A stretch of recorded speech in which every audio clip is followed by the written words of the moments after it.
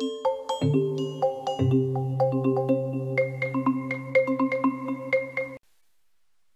how you doing? This is Matt Connors, and I'm continuing on this series to describe use of AI text-to-image models and also image edit models that you can find on the web, and then paint-over techniques that you can use. Mostly, in my case, it'll be Photoshop or Sketchbook Pro. In this case, you're seeing Sketchbook Pro, which I described as a pretty straightforward interface. It's got a brush library. You can edit your brushes pretty easily. Also, there's lots of sets of brushes online, and the layer structure is similar to what you'd find in Procreate or Photoshop or anything like that. So in this view, what you see right now is a stable diffusion image that was created with a text prompt that was something like this: ink drawing on paper, like a steampunk pilot. Now I liked the overall result. It was a little bit too detailed. It doesn't really match what would be my style. So a lot of times I'm trying to figure out how I can take something that started in an AI engine and then modify it to meet what my expectations would be for making an image. So I've been using, and I described in a previous video, using a renderer. It allows you to take a sketch or drawing or even a photograph and modify it. It's called Vizcom. And first, let me just show you a little bit the extension that I made. So the original image for Stable Diffusion was kind of too cramped, right? It didn't show the full figure here, his legs, and it was also pretty trimmed off in terms of the background images. It almost looks like, you know, some kind of manufacturing tower or something like that, which I thought was a little bit too tight in terms of the composition. So this is one thing that I often see with the AI image models, that it doesn't give you quite what you need in terms of drawing your eye through the image. I'm not sure exactly why, but I decided it needed a little bit more room to breathe, especially to allow this figure enough room. And I thought it looked kind of like he was standing in something, so I wanted that to be more like a puddle or a swamp or something. That's the whole reason why this mech is stuck. So to make it more about the narrative of the pilot of this mech being stuck and trying to figure out, you know, what his next step might be. So I'm going to switch for a second to Vizcom to kind of show you. Now, I described in a previous video that you can upload content into Vizcom. You can import files to start. This one, I had imported the Stable Diffusion image with the extension in Photoshop rather than doing the extension after. I found that would give me a little bit more flexibility in terms of what it created. So first I tried just kind of the standard rendering modules, and this is pretty interesting because it expanded significantly the canvas. We also made it more photorealistic or hyper-realistic, but it took a bit of the attention away from the central characters. I felt like this might be too much, and also there's all this kind of background area with the pipes. Maybe I'll pursue this a little bit later on, but it took me pretty far away from what I wanted with the drawing, and also made the center piece very dark. So I tried something that I don't normally do.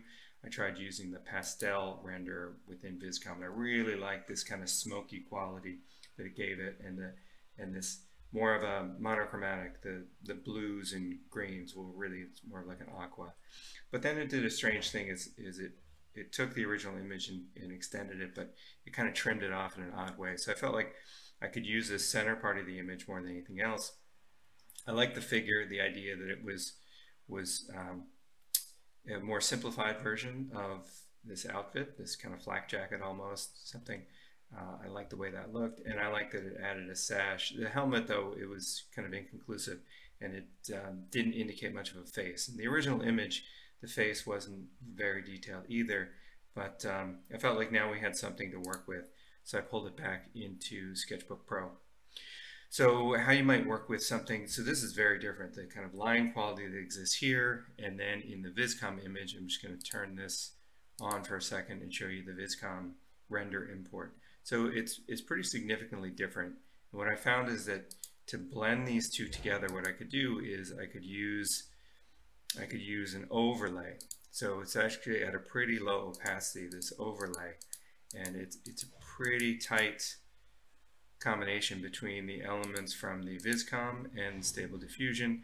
But I found that then I needed something a little bit more in terms of the detail on the face. So I started this. It's not complete yet. But what I did here is I added I just started drawing in the face, and the method for this was pretty straightforward. I started using a pen tool, which right up here, just a very simple ballpoint pen, I believe this is, and then just, you know, found a nice dark edge, and I started creating that right on top of here.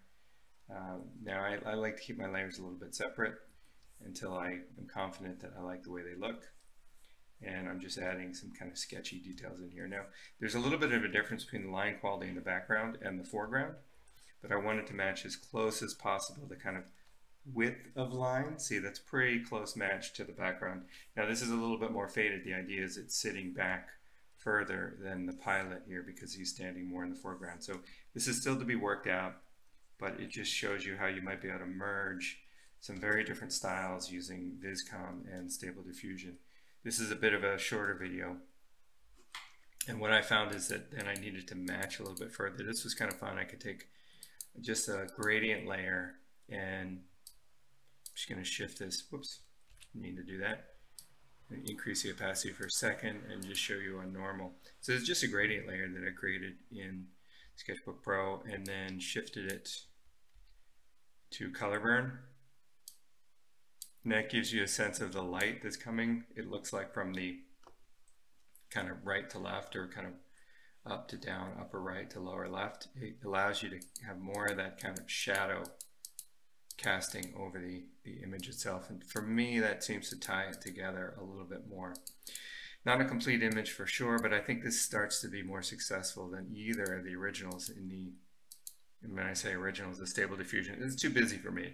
Some people might love this style, but it doesn't really match the way I would work. And then this was maybe a bit too smoky.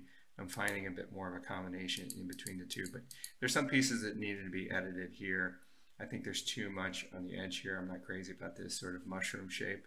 I might modify this, but that's a whole lot closer, and I really like the way this character is starting to look. He kind of reminds me of something Ian McHugh might do. Maybe I need to modify it because it looks, to my mind, maybe too Ian McHugh. And he's got this great, I don't know if you've ever seen that illustrator, he's got a great sketchy style. His style is more like, I would say, the Stable Diffusion, although I think his lines aren't, they're not as rounded and as organic. They tend to be tighter and more angular. And I don't think he would add quite as much detail in here, or maybe it would make more sense in his. Every once in a while I see lines that are going in directions that don't make a ton of sense to me with the AI images, or they don't follow contours properly, that sort of thing. And that's often why I want to kind of back off on what the AI creates. So that's where we are in this one, and I will update when I finish this image. We're pretty close. All right, thanks so much.